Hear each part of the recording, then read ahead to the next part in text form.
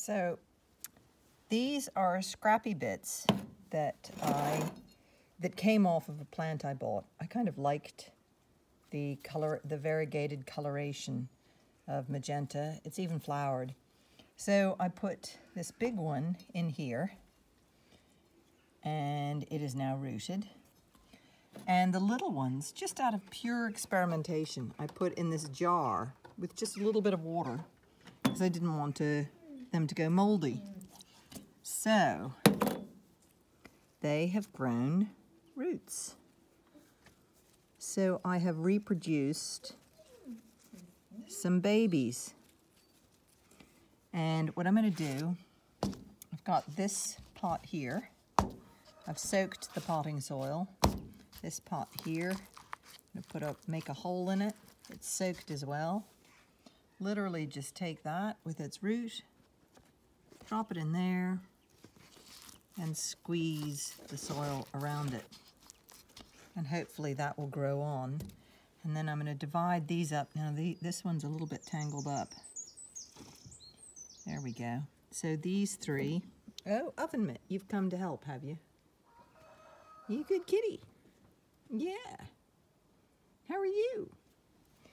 So I'm going to just make a hole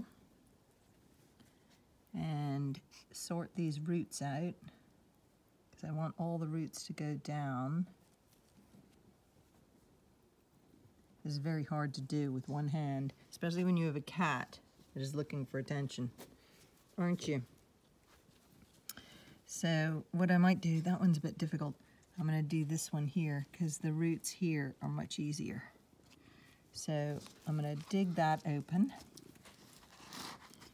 So there, you've got a big hole.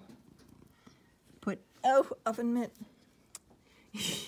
You're not making my instructional videos, or not even instructional videos, just showing what I'm doing. And I have a dog there, and the dog there.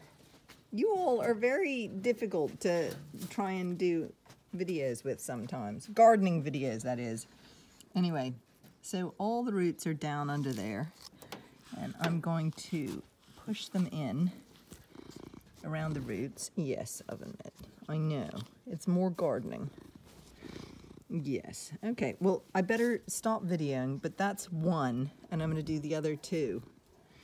And this one here, and I'm going to leave them in a bright but sheltered spot. And here is that remaindered, or that, this is the plant that I bought really, really cheaply in the for sale section of a local place.